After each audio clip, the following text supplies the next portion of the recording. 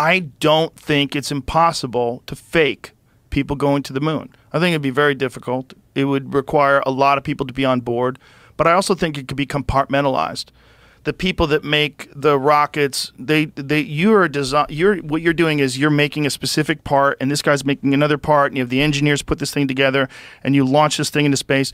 The people that would have to know are the people that are actually charting the trajectory of the Apollo mission, the people that are actually talking to the astronauts and explaining to them what to say during the press conference, the people that are engineering the whole thing.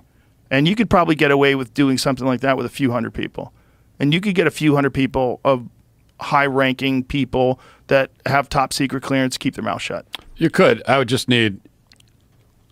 need some kind of solid evidence of that to believe that it's true. And yeah, me too.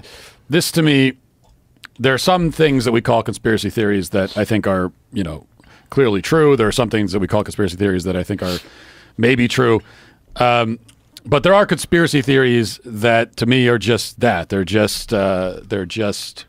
They're not even theories, really. They're just kind of like fanciful, whatever, projections. And the ones that I don't find convincing are where they usually start with, there's a so-called official narrative of a thing that happened. Mm-hmm. There's a couple of things about what actually happened that are kind of weird. And we look at that and go, that's a little bit weird.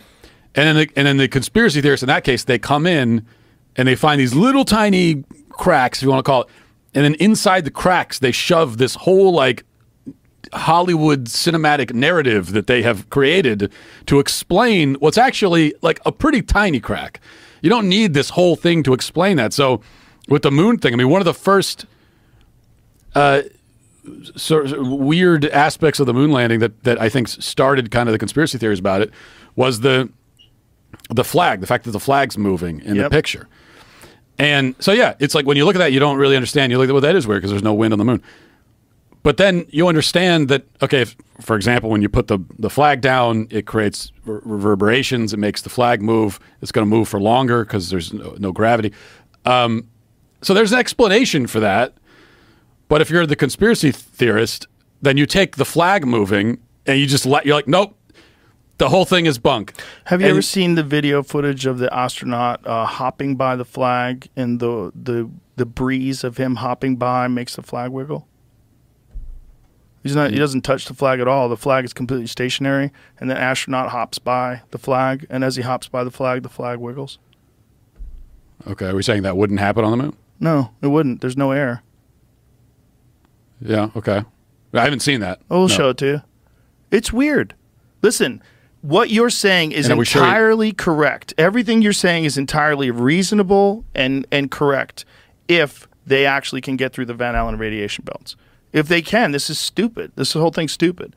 But if they can't really do that, and they never have done that, and the only time they say they've done that is these missions, it gets real weird. And since they haven't done it since then, it gets real weird.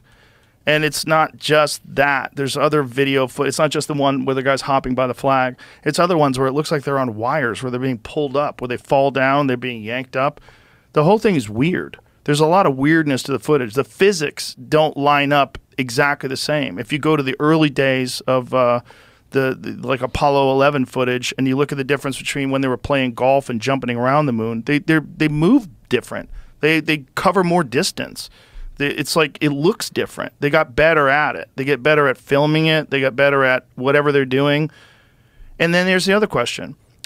Maybe they actually did do it, but the cameras weren't able to handle the radiation, and the film, which, you know, you wouldn't even be able to send your film through the radar detector at the airport back then because it would get fucked up. You'd have to put it aside.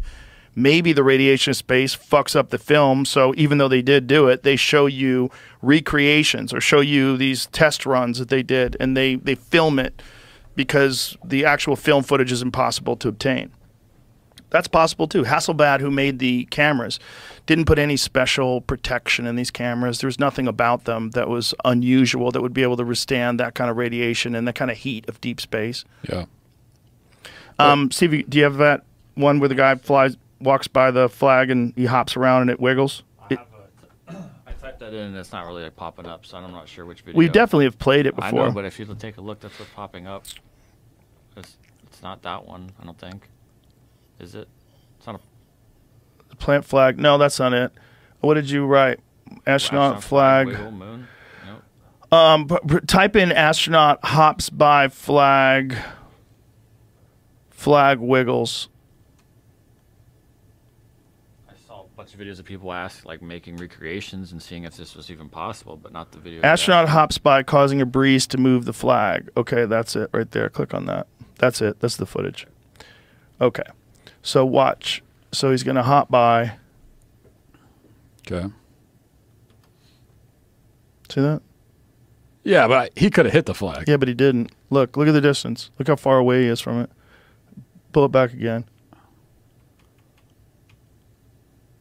See where he is? So he's in front. He's way in front of that thing. He hops by and it wiggles. I don't know. He's in the suit. The suit's pretty clunky. Yeah, but he's not close to it. Look at the perspective. Let's look at it in slow motion. So watch, he hops by. And it just wiggles in the breeze. That's a breeze, dude. So that might not have actually happened on the moon, okay? That might be footage that they filmed in the Nevada desert, and the footage they got on the moon got all fucked up, and so they tried to pass that off on people, and they thought that no one would know. It doesn't necessarily mean we didn't go to the moon, but that does look weird. And it's just not, it's not one thing. If that was the only thing, you'd be like, oh, well, who knows? But there's a lot of them. He could have hit it. I mean, it's close. It's possible. It's close. It doesn't look like he hit it. It looks like a breeze. Yeah, but then the other part of this is that the people that went through all this trouble to fake the moon landing, how would they miss these things? That's the other.